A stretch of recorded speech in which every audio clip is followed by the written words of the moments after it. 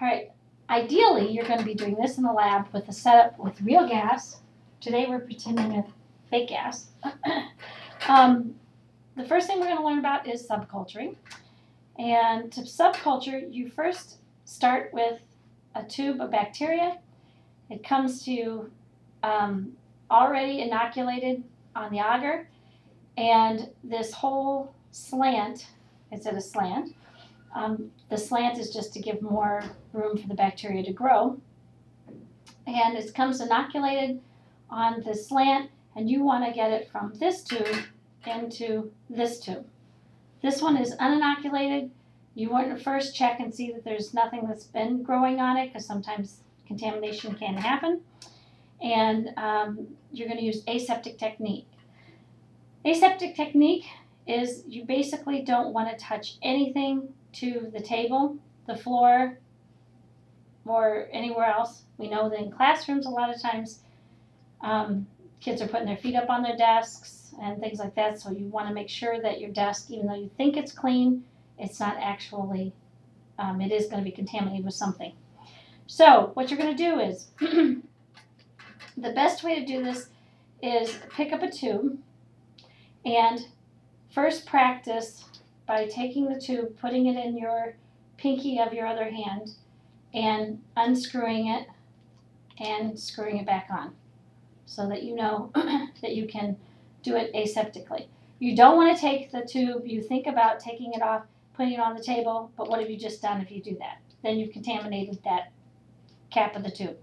So what you're going to do is, you're going to start with the broth and make sure that you get a transfer pipette. Now, transfer pipettes come sterilely, wrapped individually, and they also come where they're in a big pack. You want the sterile ones so that no bacteria or anything have gotten on them, because each time you open it, it's going to be sterile then. All right. You're going to open it up. You want to open up from the end that has the bulb on it, because you don't want to open up this end, because if you've opened up the other end, what have you done? You've contaminated it. As long as it's in the sterile sleeve, it's okay. So like you can put it back in and it's still going to be sterile. So what you're going to do, take the bulb, and I'm not touching it to anything. You don't want it out for a long time without the sheath basically on it. But you can open it up like this. Open up your broth, like I said, grabbing the top, twisting it. Now, once you have any open container, you're going to take and put it into a flame and just roll it for a second. That way it kills all the microorganisms that are on the mouth of the tube. So you're going to basically kill whatever contaminants are there. Then you're going to put the pipette down in the liquid. Bring it up to about 1 ml, which is the last gradation, or the last little mark on the pipette. Then you want to flame actually again. Close it up. And you're going to take your tube that has the bacteria in it. Do the same thing here, where you grab it with your other hand, put it into the flame to kill whatever is on the neck of the tube, and then you're going to squeeze it down. You don't have to worry about it being very far into the tube. It can just be in the very top.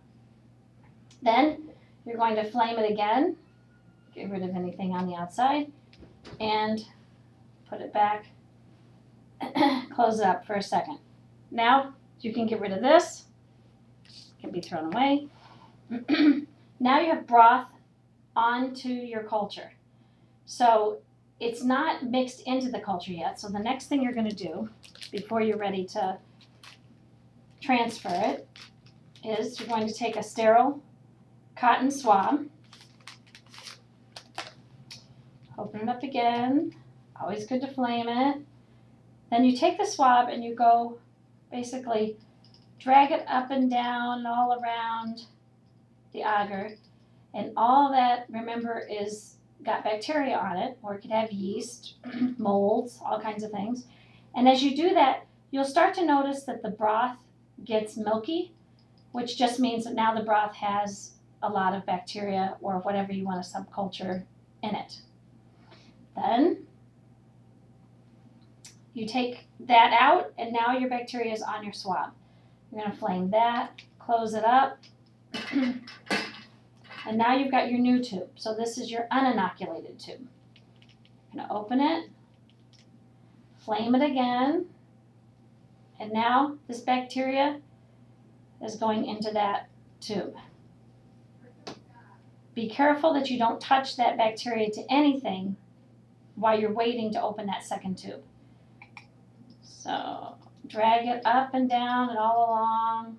Make sure it's well swabbed. Close it up.